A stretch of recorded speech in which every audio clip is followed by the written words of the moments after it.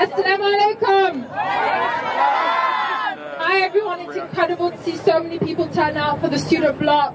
I want to give a shout out to the NUS International Students Campaign for organising the mass student actions, to the FE Students Against Trump people, to the Movement for Justice, Sisters Uncut, to the TOEIC victims, and so many others that have made this action possible. Our priority at the National Union of Students in liberating education is to demand the safety and equality and justice for all international students and migrants. There is a tendency to want to pit us off each other. The students are the good migrants because they bring their money, because they bring a certain set of skills, and the bad migrants are the ones struggling, working as cleaners, working within the NHS and across our society, and we absolutely refuse this division. Because also, trust me, international students are not having an easy ride. They may be treated like cash cows, but we have a collective here, the TOEIC victims, that have been falsely accused of cheating in their English language tests just so that they could be deported, so that we take their money and do not provide the services that were promised to them, and they are struggling daily. So please, please come out and support the campaign in any way possible and come and speak to the people holding the banner.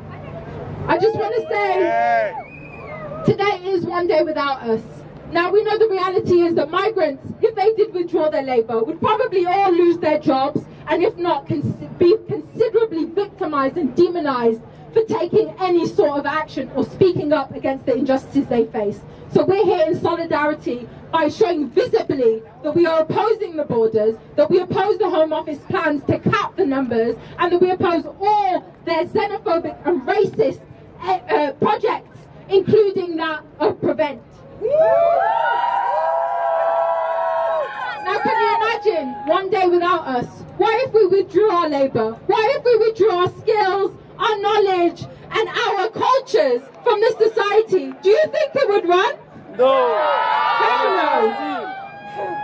And so we need to fight. We need to fight the narrative with everything that we have, and we need to link our struggles. We need to be coming out of the NHS demo, having a migrants bloc, and supporting all those that choose to take action. We need to equip people with the ability to unionise themselves or to collectivise their struggles in some ways. We need to come out, and now is the time to strike. Yeah.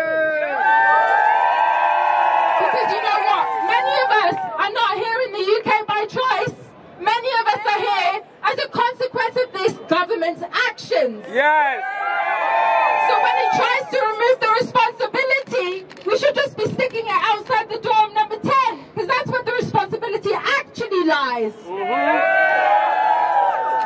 And our very own ban does come in the form of Prevent, does come in the form of the Home Office policies, because that is a very real plan to ban Muslims from any political and public spaces, and it extends to migrants. There are even students internationally that want to come and study here and are having their visas refused and their permissions completely scrapped on the basis of Prevent, because they happen to come from Muslim majority countries.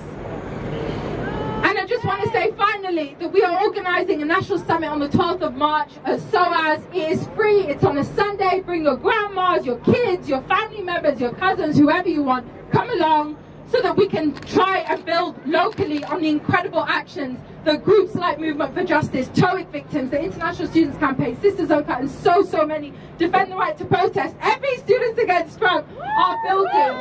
We need to unite. We need to build a big, broad coalition, and we need to start doing that both locally as well as nationally. And on just a final note, sending a message to number 10, many of us are here because you were there and you are still there. Thank you very much, and the struggle continues.